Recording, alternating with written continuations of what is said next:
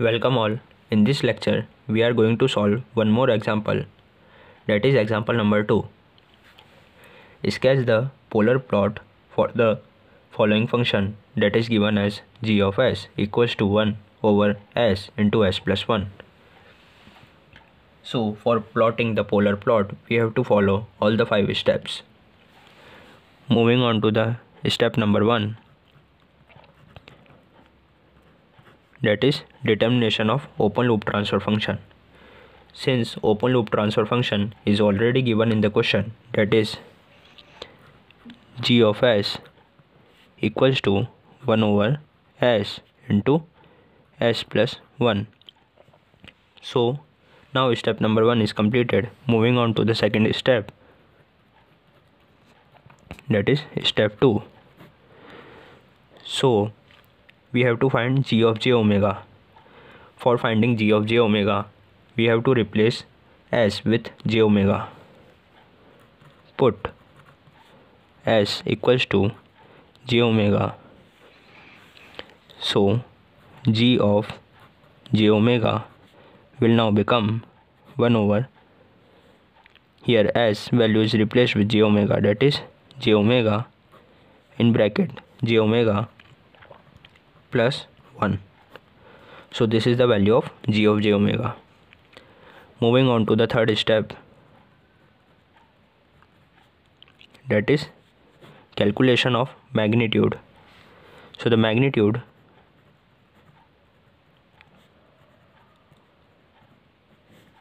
that is mod of g of j omega is equals to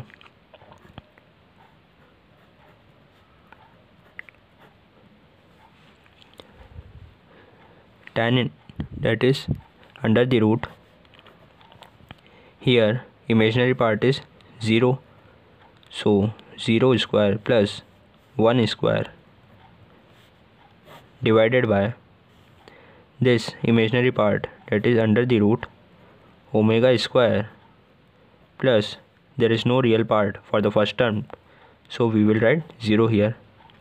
After this, here imaginary part is omega square, after this 1 square. So mod of g of j omega will now become 1 divided by this omega square under the root will become omega only, and this term will become 1 plus omega square. So this is all about magnitude calculation. Moving on to the step number 4, that is calculation of phase angle.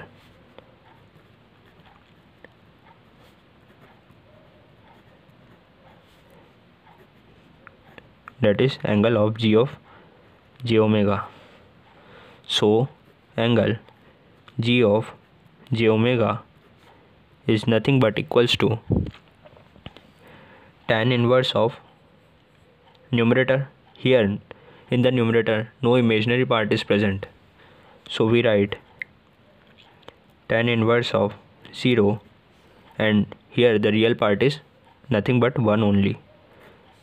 After that we have to write tan inverse for the denominator form, and for the denominator we have to put negative sign firstly. Then we write tan inverse of this term, that is omega, and since it has no real part, that's why we write 0 here. After this we write again negative sign because it is in denominator. After this we write tan inverse, then omega is an imaginary part and it is real part 1. So angle of g of j omega will become tan inverse 0 is nothing but equals to 0 minus tan inverse of infinite is nothing but equals to 90 degree, and minus tan inverse of omega.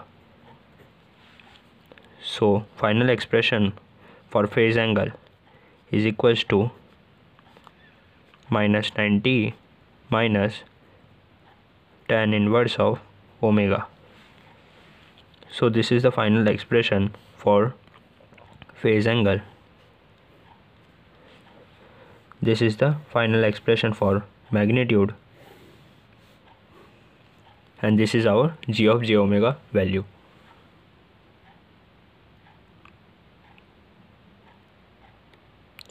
So moving on to the step number 5, that is formation of table and calculation of magnitude and phase angle for the various values of omega.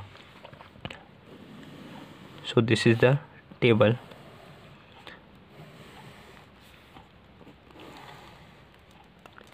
We divide it into 3 sections. This is the value for omega. This is the value for mod of g of j omega. This is the value for phase angle, that is angle of g of j omega. This is first value, that is omega equals to 0.0. This is second value, that is omega equals to 0.2. Third value, that is 0.5. Fourth value, that is 1. Fifth value, that is 5. Sixth value, that is 10. And finally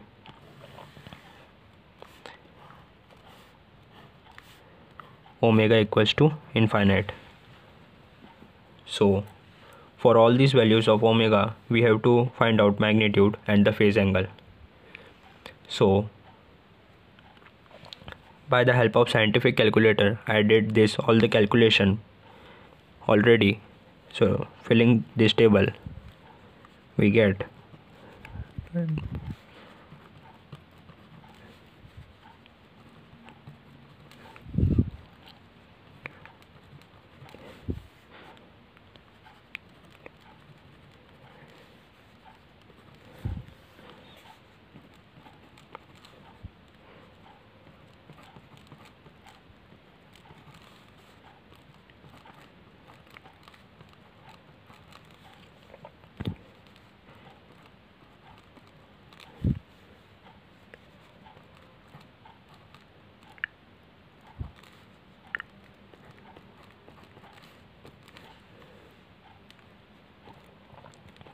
if you find this value from the scientific calculator by the technique that I discussed in the earlier lectures, then you will find out exactly all these values that I write here.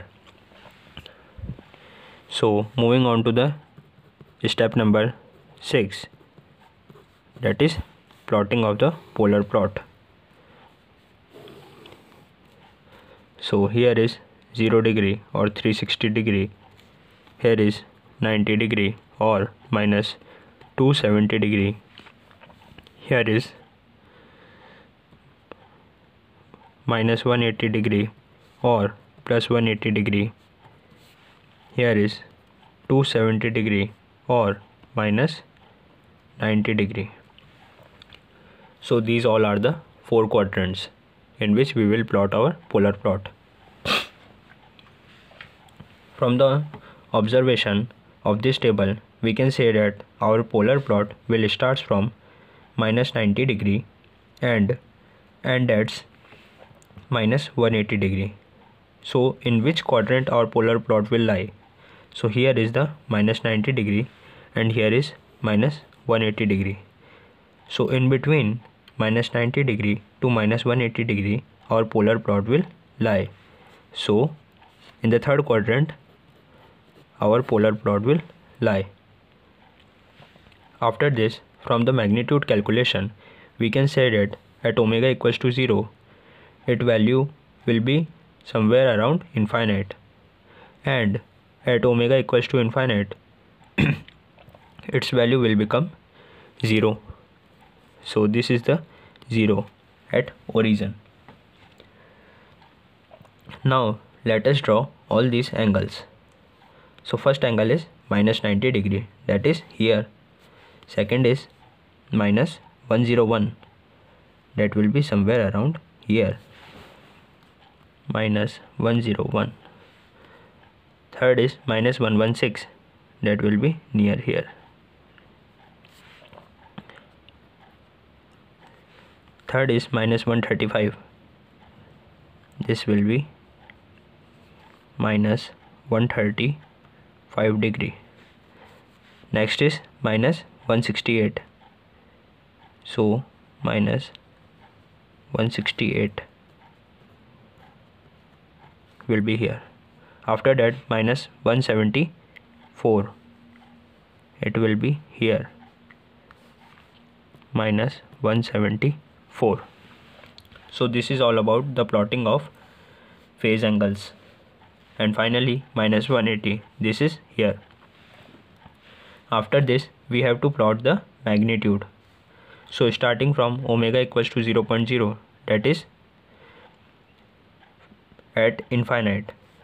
So infinity can be taken at any point. After this, so we can skip it. After this, at omega equals to 0.2, it will be like at 4.90. So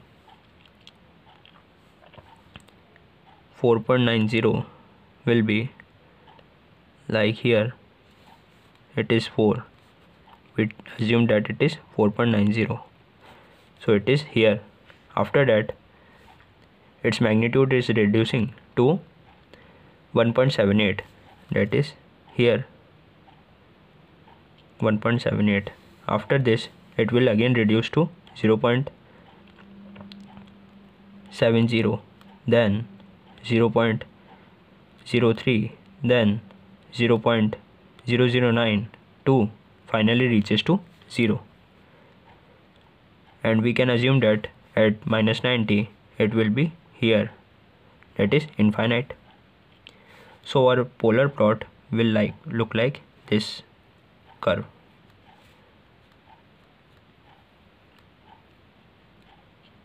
which will reach to 0 following this path.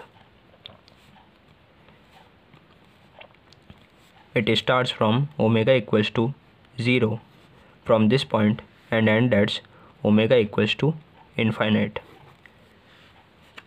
So this is the complete polar plot. Thank you.